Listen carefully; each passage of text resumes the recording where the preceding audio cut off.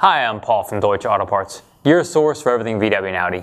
Today we're going to be going over installing grills on a MK7 GTI.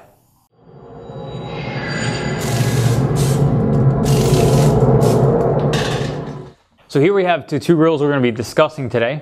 Here we have the GTD grill that we're going to be installing on our vehicle, and then behind it we have the US spec lighting package grill for cars with xenon headlights. Now the main difference between a xenon headlight grill and a halogen headlight grill is the height of this stripe that runs across the front of the grill. Now on a xenon headlight car, there's a red stripe in the headlight itself, so this stripe will follow all the way through. If you have a halogen one in a xenon car, it won't line up correctly. So that's true for both the OEM xenon headlights and the Helix headlights. Both of them are going to need a grill swap for everything to line up properly. We'll have links to these products in the description below and a link to our install of the Helix headlights at the end of this video. Okay, for this grill installation, it's very, very easy. All we do is start by removing our two T25 Torx screws. And then we can just pull the grill outwards and it just pops out from the top, and then this slides up. Now we're going to swap over the GTI logo because we have the GTD grill. So all we're going to do is flip it over and release the tabs that hold it on the back. So here we are on the back side of the GTI grill, and we just want to show you real quick how to release this emblem to swap over from one grill to the other. There are tabs here. There are 4 of them total. And what you have here is it's a tension fit, so you're going to push forward, and while you're doing that, you go from underneath the grill and kind of pull down on the front of the emblem.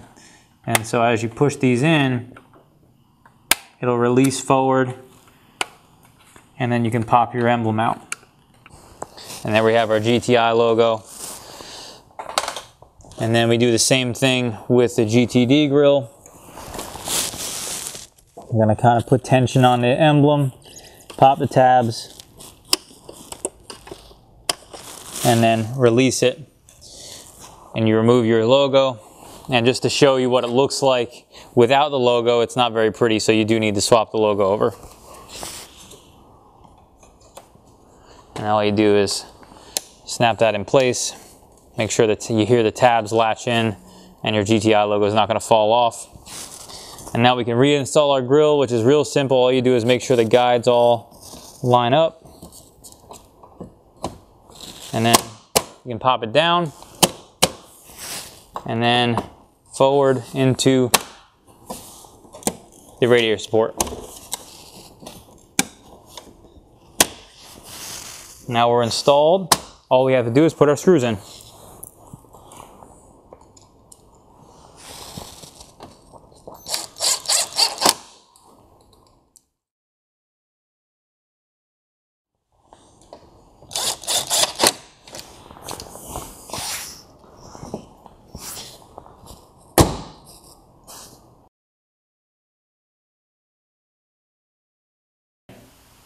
Thanks for watching. Be sure to subscribe and leave any questions, ideas, or feedback in the comments below.